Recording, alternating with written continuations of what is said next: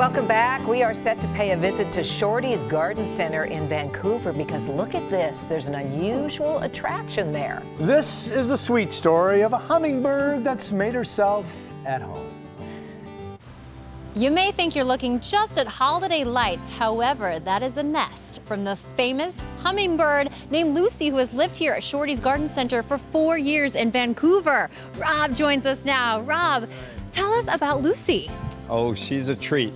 She joined us, like you said, 4 years ago out of nowhere and decided to nest in our greenhouse. And it's been our pleasure to have her here. We've learned a lot about her.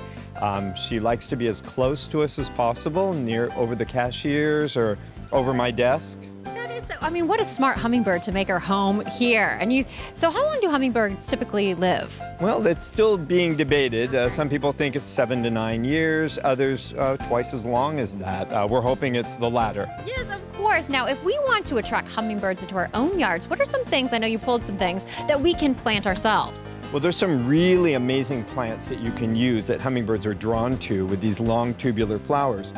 For instance, salvia or sages. We have some beautiful ones that are hardy and come back every year. Hardy fuchsia. Some people don't think that fuchsias can come back every year, but these are hardy. Hyssops are wonderful. One of my favorite is an annual fuchsia, but if you want hummingbirds and you put Gartenmeister fuchsia in your yard, they'll knock you over to get at it. That is good to know, and I was cracking up. Also, Lucy has her own day spa here at Shorty's. If you want birds, you should always have bubbling water or some sort of fountain.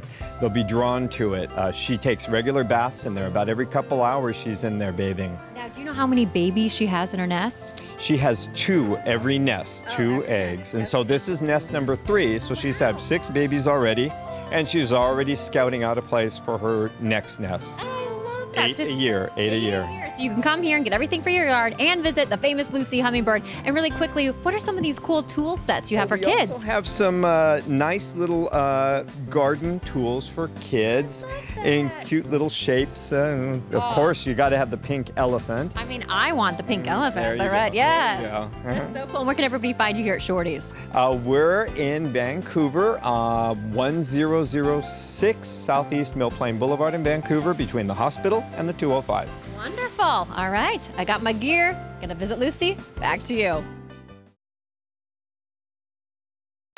All new Ellen, big